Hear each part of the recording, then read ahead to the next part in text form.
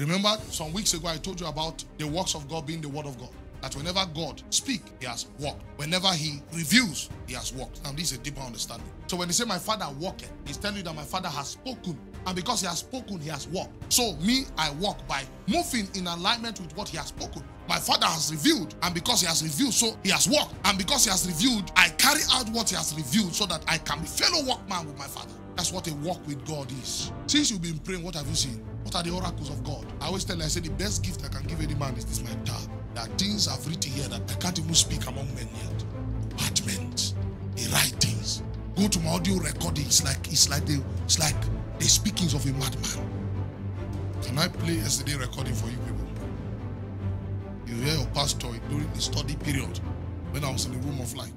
But let me play it.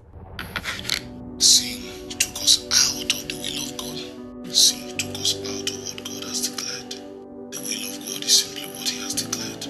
That's all. Satan seeks to take man out of what God has declared. Satan seeks to reshape the eons so that it doesn't follow what God has declared.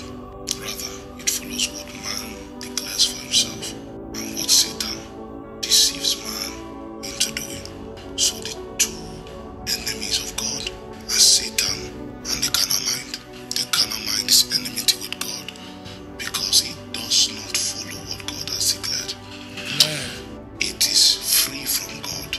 It has eaten of the tree of knowledge and good and evil, and it tells itself, I can declare my destiny for myself. That's the carnal mind. It declares its destiny for itself. They will tell you, what is your vision? What is your, yes, that's where the carnal mind comes from. What do you want? What is your will for yourself? I want to be a doctor. That's where the first confusion.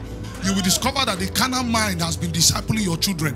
Tell me, what do you want to be? Not what God has. No, what do you want to be? And from childhood, a man has given himself a destiny. Hands up and say, I will make a tower. That's the carnal. Babel.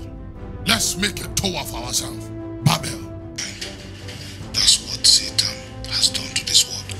At this point, are written. If you've received downloads from God, do you notice that the speed at which it's coming is faster than what you can write? Exactly. So if you are studying, especially if you are doing spirit study, have a recording device close to you. As I was talking, it's not like I put the thing, I just kept it there and I sat down on the chair. And that's how I sat down talking. You will hear my wife came in. When she saw me talking to myself, she wanted to, I said, no, come, babe, come. And I asked, who are the people downstairs? I was asking Nehemiah. Nehemiah came to my room because I was looking for someone to explain these things to. Now that is fresh. The 7 minutes recording, yes.